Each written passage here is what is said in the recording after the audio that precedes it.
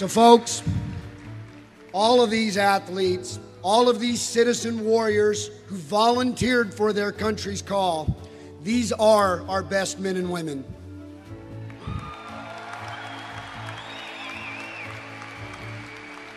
They are each of our country's consummate, selfless, quiet professionals who never have given up, no matter the odds. But most importantly, I also want all of you to understand that the wounds you see are the tip of the iceberg. If you see somebody who's missing a limb or has a scar, I want you to understand the countless surgeries that went behind that. There's some people here who are sitting in this audience who've had over 130 and 140 surgeries. That's what you can see. There's a cognitive issue, there's a vestibular issue, there's an emotional issue, there's a psychological issue. They're not just overcoming the wounds you see before you. Their families have taken on that tax. I want everybody to understand that what you see is nothing compared to what they've actually overcome just to be here, just to get in the arena, to show that they're not done, that they're not beaten. They are our country's best.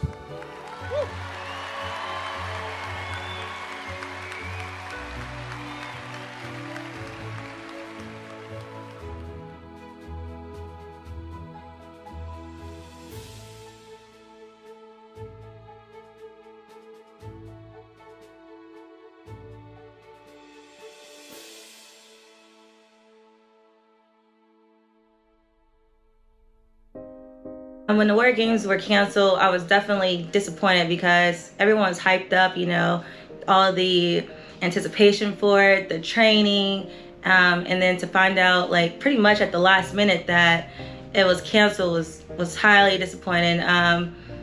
You know, it brings your spirit back down, but it also makes you stronger and want to try harder just to, you know, hopefully have it the next year, you know, so you can gain from that and you can take everything that you've learned from the actual trials and then take it to the next trials, because at this point you have more time to train and beat all the other branches.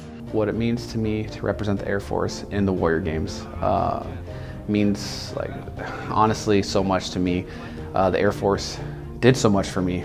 Just to go out there and represent your service, your country, and with a group of men competing against other services and other nations, to me that was like no other higher achievement to go out there and do that. So it meant the world to me. I just want to represent SOCOM and bring this program honor when we get out there and compete. To be able to represent the Marine Corps in the Warrior Games, it gives me, I guess, that sense of pride, of course, in being a Marine and knowing that I can still provide some type of value to the Marine Corps. Representing the Air Force and the Warrior Games is about honor and redemption. And you're back on a team. You have a mission. You have a focus. And having a mission and focus gives you an identity.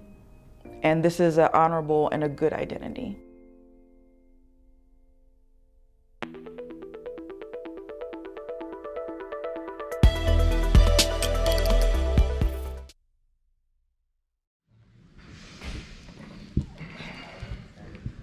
Start! You can! Press!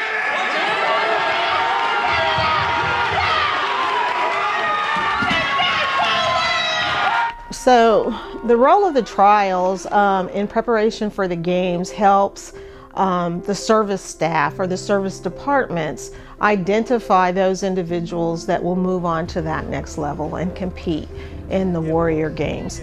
The service trials also gives individuals an opportunity just to really see how far they've come.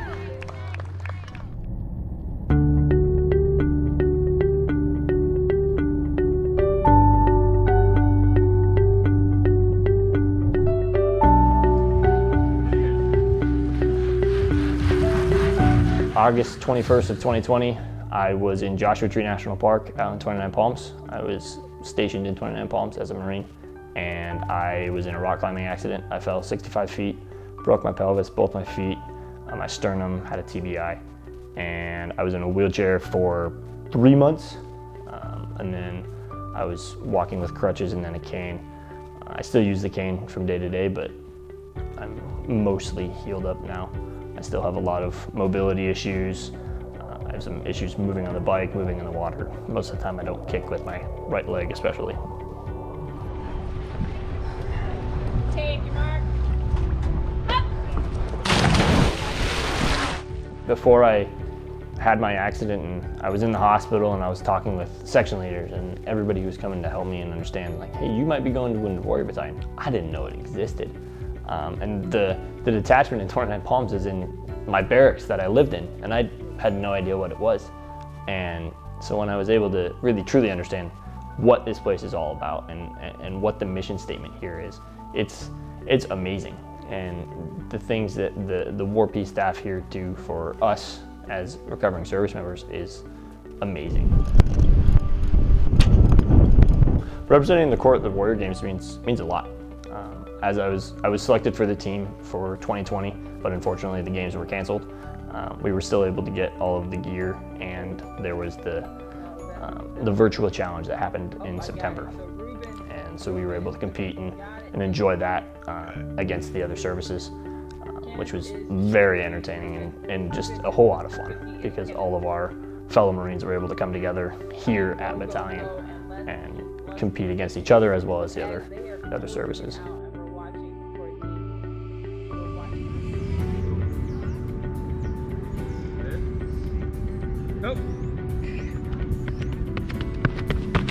I enlisted in the Marine Corps in May of 2017.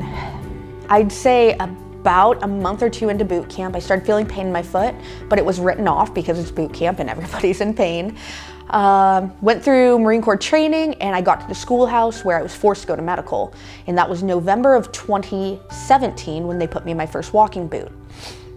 By January of 2018, it hadn't healed. They gave me an MRI, found out I had a tumor on February 1st, 2018.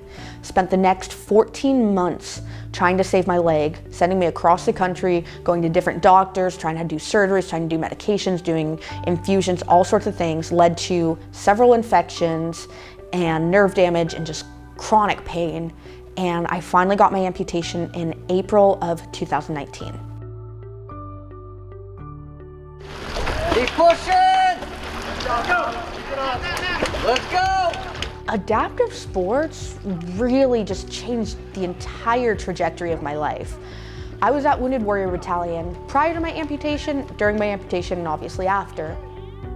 And adaptive sports is what got me out of the barracks every day. It kept me sane, I say. It gave me a reason to get out of bed every single day. I had coaches to go practice with. I had something to work towards.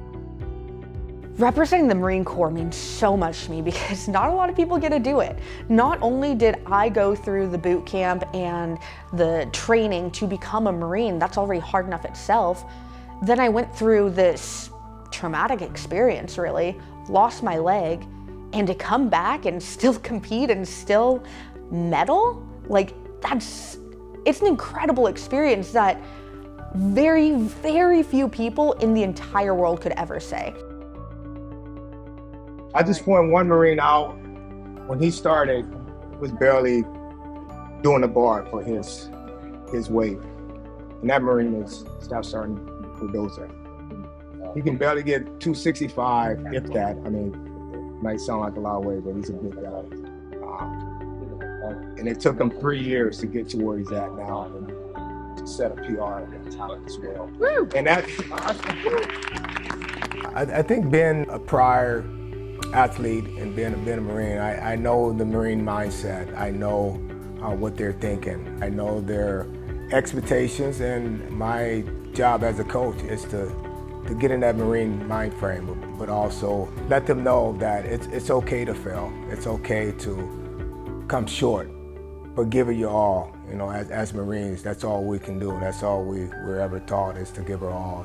As a matter of fact, it took me about 6 years before I made my first Warrior game, but I kept trying. I never gave up. You know, I kept pushing myself. Every trial, I got better in a sport, and I just honed in on those skills. And and just kept improving. And then one day they said, "You going to Warrior Games?" I said, "Oh, right, about time, you know." But it's a process, and I knew that. But I just kept pushing, became better, faster, stronger, and just kept up the motivation.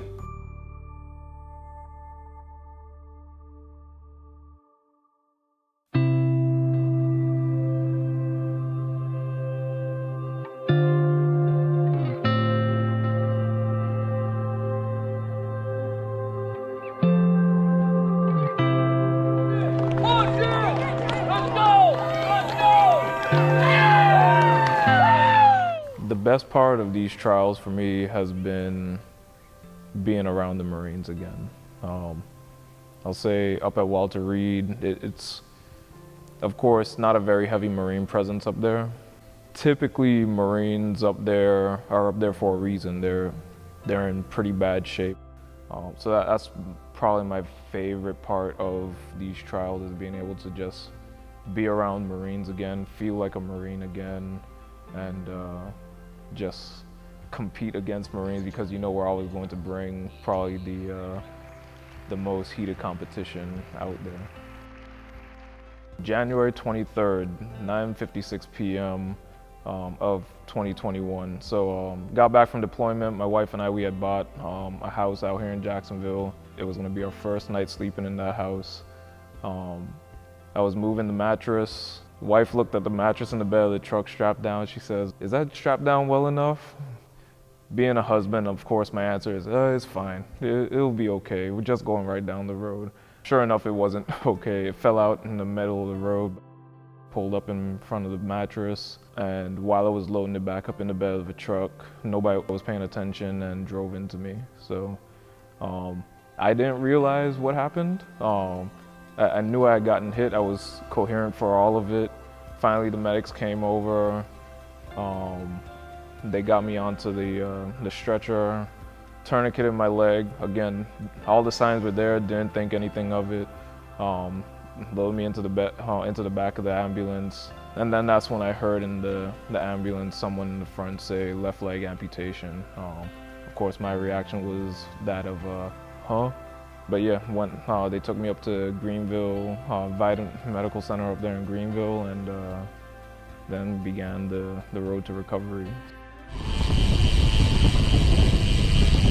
Having the opportunity to represent the Marine Corps at the Warrior Games, and knowing that even if I do get retired, it's still an option for me to continue to do beyond my time on active duty, it probably means the most to me right now of really anything that I'm doing right now. I have rheumatoid arthritis, pretty young, 34. The pain that comes with it is overwhelming, but at first it was horrible. Now I see it coming, and I know what to kind of like calm down. But people take for granted being able to open a bottle of water. People take for granted being able to hold a spoon and being able to cook something. And then I also have post-oral orthostatic tachycardia syndrome, POTS for short. And if I stand for a prolonged time, or if my heart rate goes above a certain rate, my blood pressure drops and I pass out.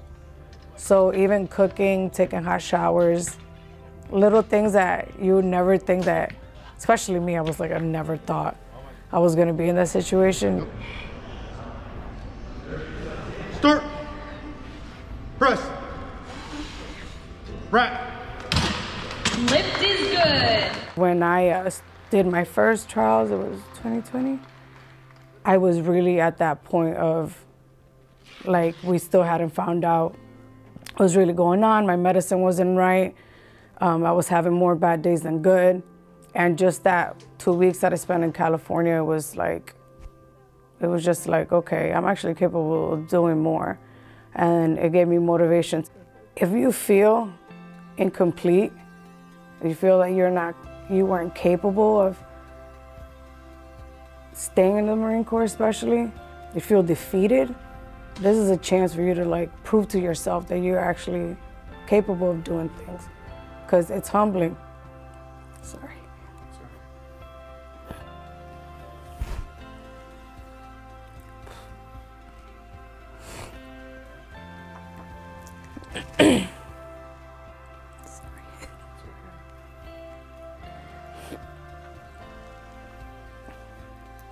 It just gives you a chance to,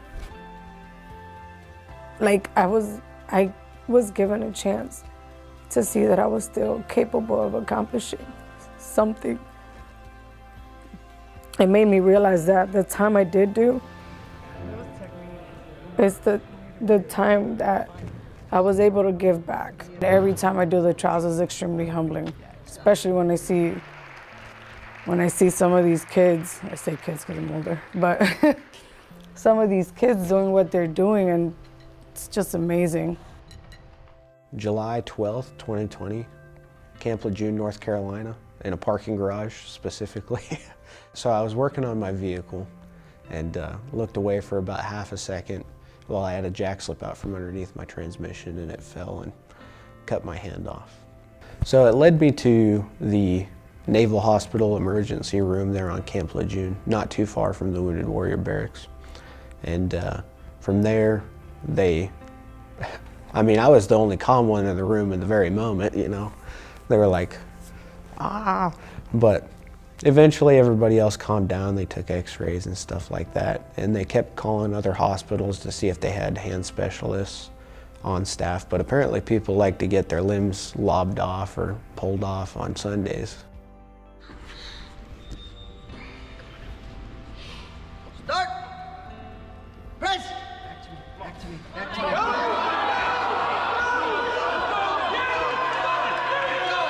No matter how bad I've got it, somebody's got it worse. So, and you know, especially being here at the Marine Corps trials and Warrior Games, you'll see a lot of service members and retirees. They're just as broken, if not more broken than I am. So that kind of gives me some perspective into the challenges that I face and what challenges that I could have faced had something else happened to like these other guys. Rowers, take the handles, follow the prompts.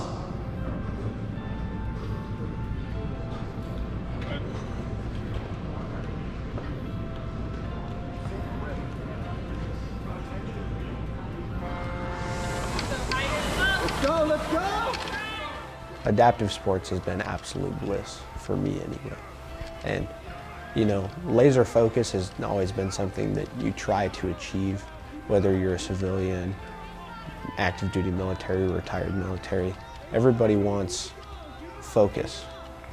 And on certain aspects in life, I'm not saying everything because you don't want to hyperfixate on everything, but when you're dialed in, like you're shooting archery, I mean, archery is a good time, but when I'm shooting, I'm not thinking about my injury. And it's awesome because I get out of my mind and I'm just in the zone. I'm right there in that space and that time. It's nothing else besides me and, in this case, a pellet rifle and a target downrange. That's all it is.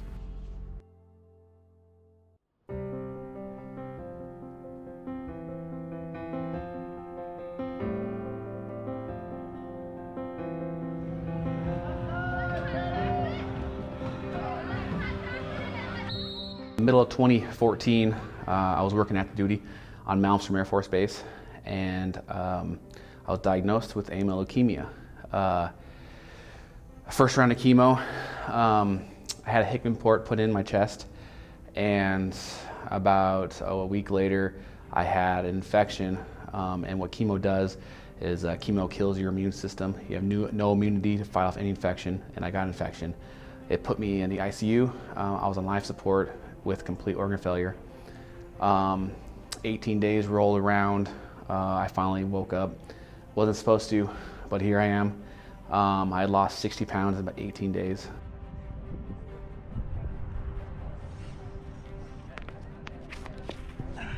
Adaptive sports has definitely it's been a lifesaver, and it's been able to help me focus more on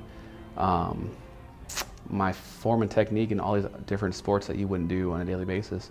And then knowing I'll be competing against other athletes of my caliber, and they're not, you know, they're no slumps. They're gonna be coming hard. They're gonna be gunning for me, and so I gotta be ready. So mentally, I know that I gotta work hard, and that helps me.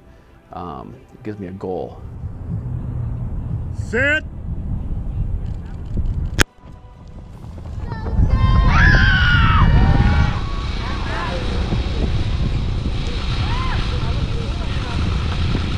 I believe 100% that adaptive sports save lives. Just being here this last week at trials, I've heard numerous people just say how alive they feel after these events. They feel so much better because they were in such a dark place, and you don't know, you can't see it on the outside. They hold this in. When you bring them here to a camp or to trials, it opens them up again. They're able to feel the competition again, but this time with athletes who are going through similar stuff, and we're all going through stuff. So if you're on the cusp, on the line, just take a step forward and come to one of these camps, come to a trial. You're gonna love it.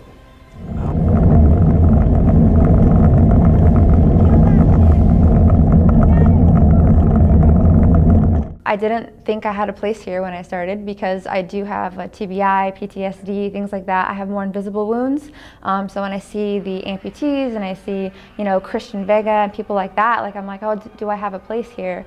I bond with those people the most, honestly. I think all of us have a warrior spirit at heart, and that's what brings us here. Is we've all been down and out, and we picked ourselves right back up, and we just kept going. You know, we never stopped, we never quit, and I think that's why the bond here is so intense, because we all know what it's like to be at our lowest and how to get out of that dark place.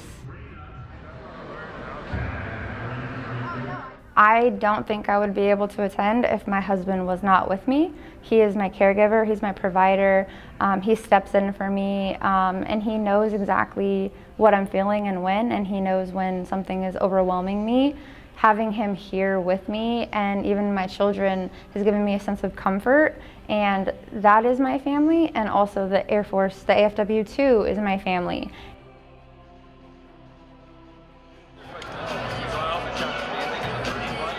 For me to represent the Air Force at the Warrior Games was an amazing opportunity. I started out as somebody who didn't even know they could do more than one sport, and I tried everything, and there was new events that I even medaled in with the support of my team, with the support of my coaches, the support of my husband and my children. I pushed beyond so many limits that I thought I had, and I've seen so many of my fellow teammates do the same thing, and I want to make them proud. 5, 4, 3, 2, 1,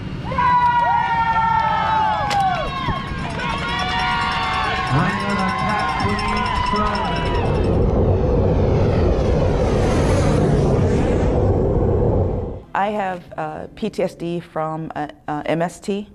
So for me, I lost connection with my body, with who I am, the security of just the world around. I lost faith in people. I lost a lot of trust. Some of my obstacles include just like my brain will trigger, and when I'm in that mode, I can forget my face, my name, where I'm at. I've come home, I know it's my house, but it's like coming into a hotel room because there's no emotional attachment. I just know, like deep down, oh, I know I love my parents, but sometimes there's just no emotional attachment. Adaptive sports and AFW2 actually start chipping away at that because they've given me a safe place to trust. And there's just many times where just like, the only times I can decompress is with other athletes.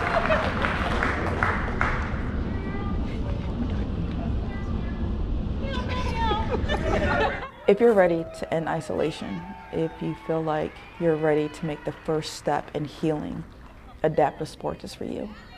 If you feel like you're isolated and scared and you don't know how to start healing, adaptive sports is for you.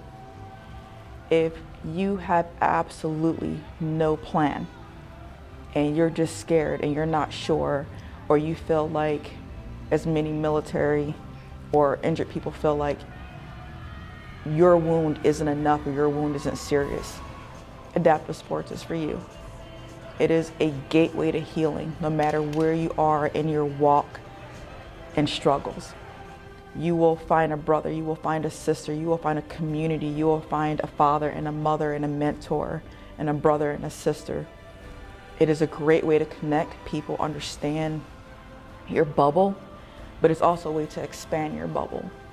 And we can't fight what's in our heads by ourselves. We need people. And when you first start going through this struggle, it's impossible to understand that you need someone. So just reach out, try the sports. There's so many. And it doesn't matter if you are Category 6 open and there's absolutely nothing wrong with your body, or if you're missing all of your limbs. They will find a way to adapt the sport that you want to do to you. And I have seen so many amazing athletes, and they are athletes regardless of their status. Adaptive sports is for everyone, and it's just a wonderful way to heal.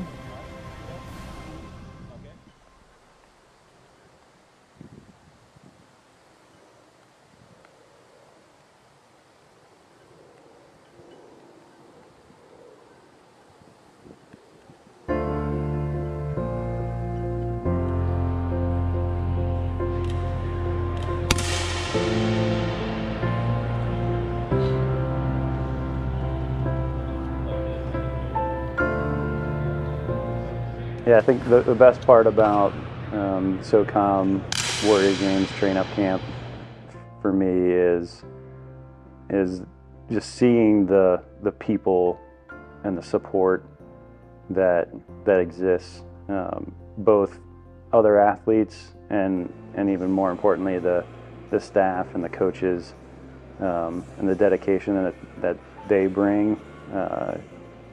It's a little overwhelming. You know, everybody has different motivations for why they do things, but just being able to go around to the different sports and see the different coaches, and you know, a lot of them are familiar from the last couple of years, familiar faces, and getting to see them in person again is probably my favorite thing, or the best thing about this camp.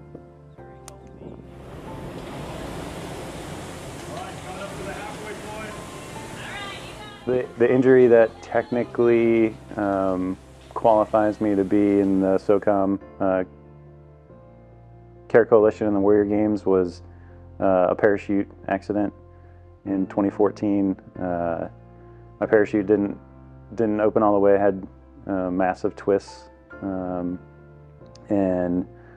I was falling faster than I should have been, and I hit tarmac and I shattered my foot. So broke bones in my foot, and then broke bones in my ankle, and then couldn't really do anything, couldn't pin anything together because the bone fragments are so small.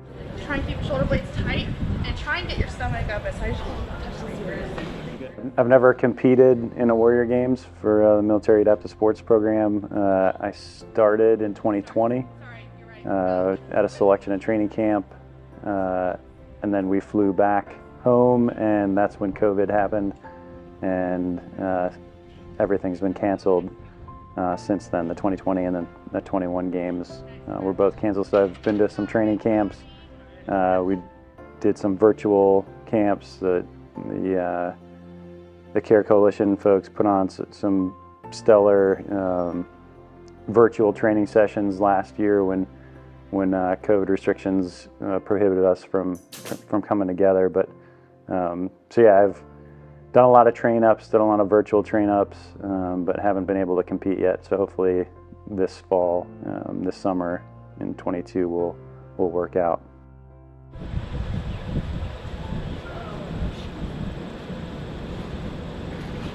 That looks better. Being part of the military adaptive sports program means so much to me.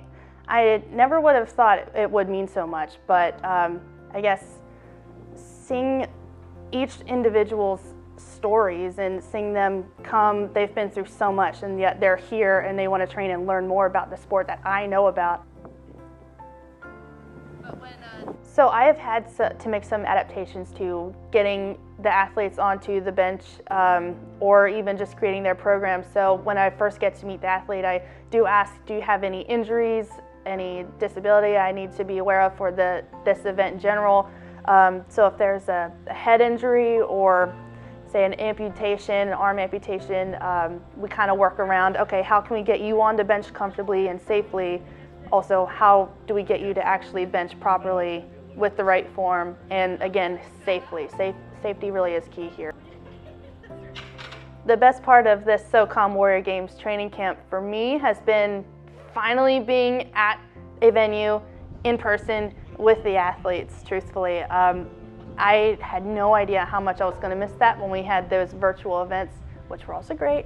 So being with each athlete, meeting each person, some are returning that I am aware of and familiar with, and then some are brand new athletes. And getting to meet them, getting to know what their disability is, if they have one, and how we can work together. And I feel like this event is really what everybody needed to prepare for the Warrior Games coming up.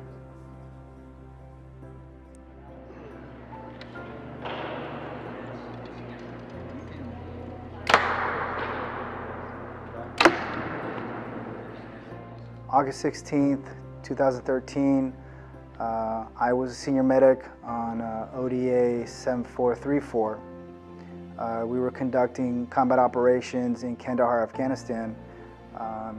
We were driving down a main supply route to conduct a combat operation, and out of nowhere, an insurgent with a suicide vest came up to my wheel, my front left wheel, because I was the driver. I saw him, I moved away, and he followed me, and I ended up coming off the road. I got back on the road, but I overcompensated, and the vehicle flipped. And it flipped about 4 times. On the first flip, my driver's side door broke off, and then when we pretty much landed, the vehicle and the road had crushed my left hand. My team sergeant, who was with me, unbuckled himself, put a tourniquet on, called over my junior medic. He saw that I was stuck. He was like, "Ivan, I gotta cut your hand off." And I was like, just get me out of here. He took out his trauma shears and cut what was left of my hand, and they pulled me out.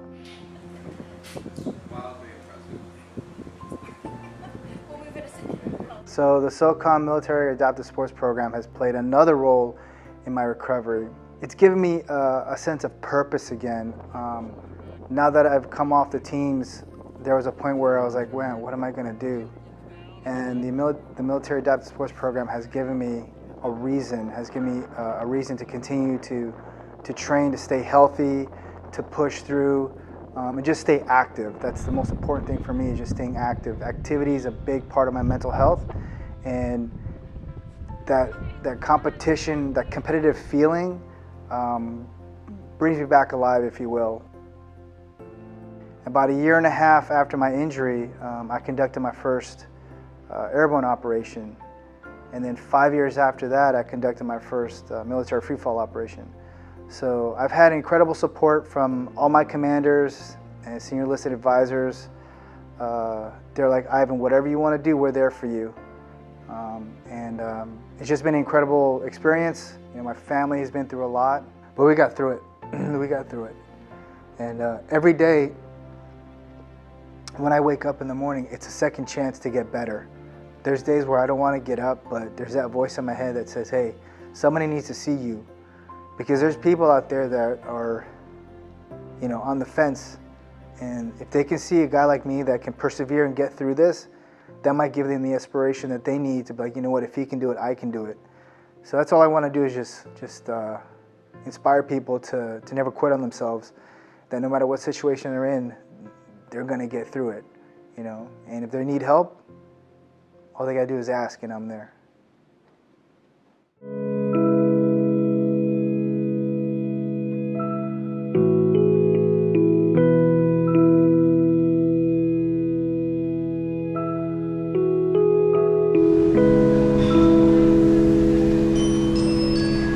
Adaptive sports has helped me in the sense of when I wake up, there's something I want to do every day now. Before, usually when I wake up, just do my regular PT or sometimes none.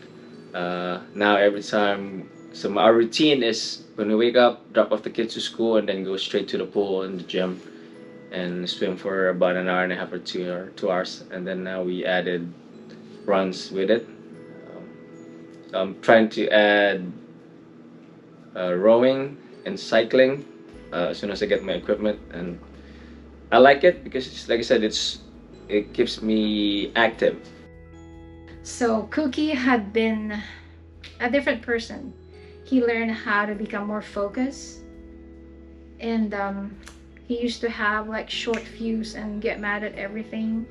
Since he started sports, he's learning how to channel all of those frustration, all of his anxiety and worries, and it gives him a purpose to just go on every day than, just like he said, than worrying and sitting down in front of the TV and possibly hurting himself at some point. So that's one thing that I am so afraid of. When I heard him said that he wanted to take his life because of depression, I'm like, I didn't even know that you ever thought about that one. But when we were at the counselor's office, that he actually opened up that one, and I was just, I didn't know what to expect. I didn't know how to feel that he would say that. But since the beginning he joined the adaptive sport, it made him a little bit more less of that person that feels sad and worried about things, that all of these pains and aches will never go away, because he's learning how to adapt.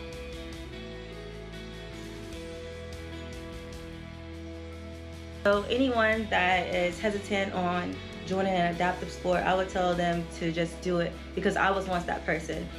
When it was introduced to me, I said there's no way I'm going to do it because I'm not an athlete, I'm not a runner, I don't like doing all those things. I just said no. But when I actually did it, I saw how much progress and how it helped me mentally and physically. And I would advise anyone to get up and at least try it. What it means to participate in the Warrior Games to me is it's a great recovery program, and it's really good for, you know, the wounded, ill, and the injured. And I would suggest anyone that's dealing with anything like depression, PTSD, things like that, or if you think you don't have anyone to talk to, this is definitely the place to go, because we're all a team. We're all experiencing different yet similar situations, and here you're going to gain brotherhood, sisterhood in the Warrior Games.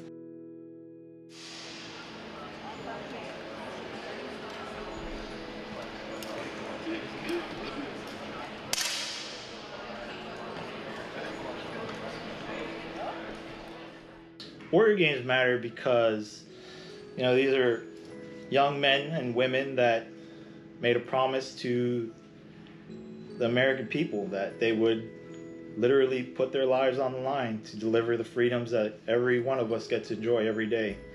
And, you know, unfortunately, sometimes they get hurt. And this is only a fraction of what we can do for our injured veterans. And, you know, if it gives them the happiness that they had in the military, I say why not? I think I'm definitely a better coach these days. Yeah, definitely think I'm a better coach these days. Staying an athlete in school is a little trickier, trying to manage my schedule, but it's fun to bring my gun and my bow down here and get some practice time in on the range with the athletes and kind of apply my knowledge to what they're missing. And it's been very beneficial for both of us. Well, I know a common theme among the athletes is that they're still angry at their situation, whatever it may be. And getting through and over that anger is a huge hurdle. when even trying to apply it in everyday life, let alone competitive sports. And one of the words that Max Roan told me on my first year on the team was, you could either be the life of your own pity party, or you could do something about it. And I think I tell that to every athlete I've had ever since then, because it's the God's honest truth. You could sit there and whine and complain, or you could change the circumstances around you and make your life better. We're seeing adaptive sports come out in all aspects of the community, not just the veteran community. I think for the first time when I went to the mountains to go snowboarding, I saw adaptive snowboarding, adaptive skiing for the first time. I was like, wow, I didn't even know you had adaptive snowboarding, adaptive skiing.